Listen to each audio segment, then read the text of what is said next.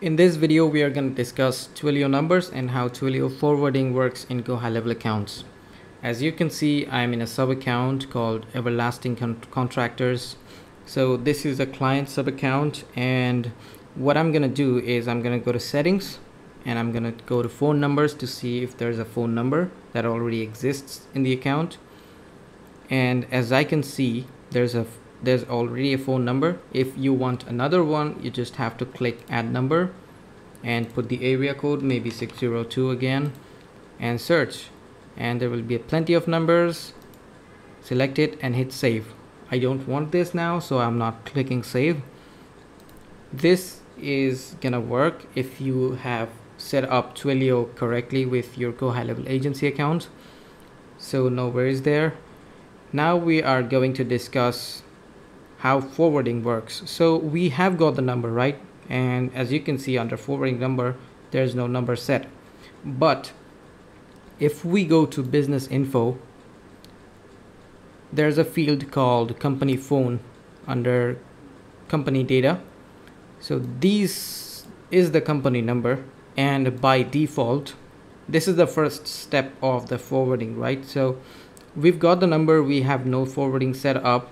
By default, this number will be forwarded to the company phone, which is under company data. So this is the first level of forwarding that's going to work if you don't have any forwarding set up.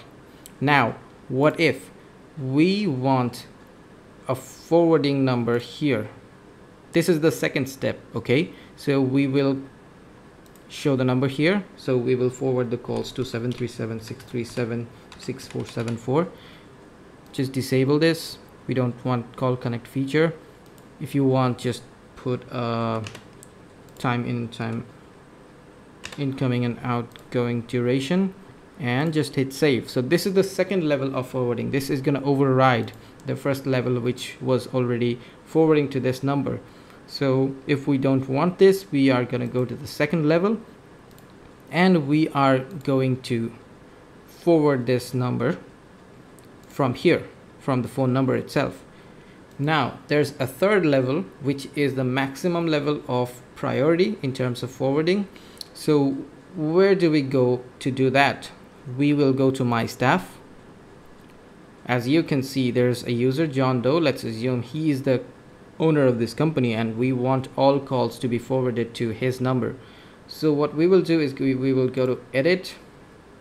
We will go to call and voicemail settings, and here you can see it's written inbound Twilio number, and we will bind this number to his profile. So this is dedicated from now on. This number will be dedicated to him and him only. So this is not the default Twilio number for this HighLevel sub account anymore. This will be dedicated to this user. So this is the highest level of forwarding. Now, which number will this be forwarded to? Simple. This will be forwarded to this user's number, which is this, from his user info. So these are the three levels of Twilio forwarding from GoHighLevel. I hope you understood this, and we will see you in the next one. Cheers.